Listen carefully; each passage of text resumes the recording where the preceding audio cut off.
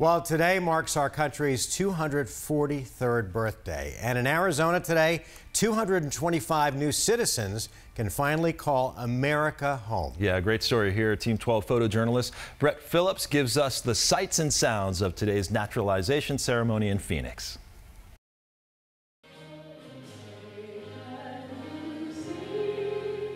It is an honor to be here on this 243rd year of our country's history.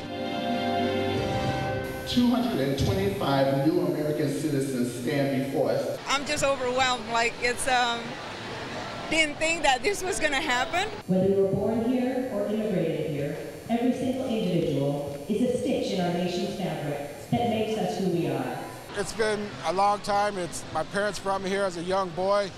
And to the republic for which it stands. As long as you work hard and you do what you're supposed to do, the dreams that you can make come true is just unbelievable.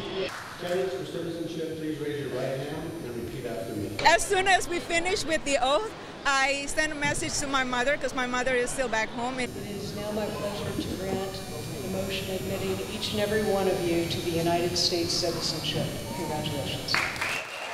I am an American. This is better than winning the Super Bowl to me. Happy 4th of July to all the people out there. Oh, that's so great, and congratulations to all those folks that are absolutely. now citizens. Those are just wonderful to see.